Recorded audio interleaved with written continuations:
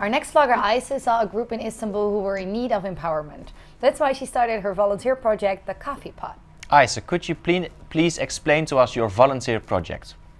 Of course, I'll be glad to do that. So the name of the project is Project Coffee Pot.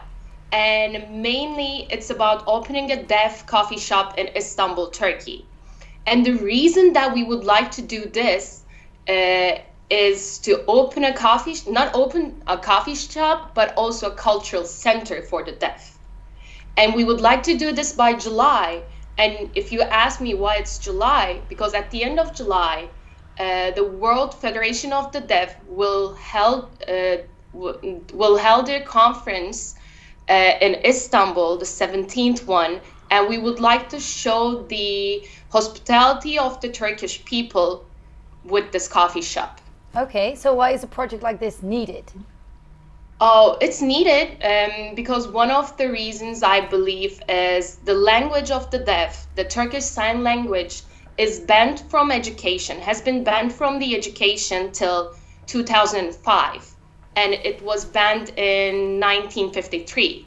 So more than 50 years, they couldn't learn the language properly.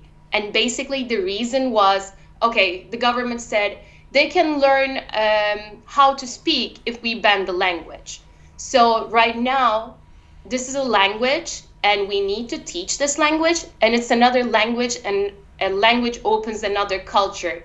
And this is the diversity within our culture. So we should show the others that such a language exists. What was one of the nicest experiences you got from this project?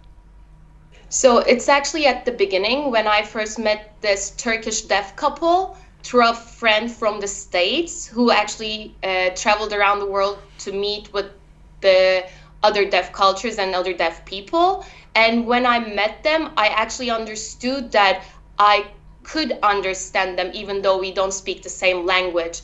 And I believe everyone should see this. Even though we speak the different languages, we can understand each other. Yeah. It sounds really lovely, Ayse. Thank you so much. And if you want to know more about this project, check out the links below.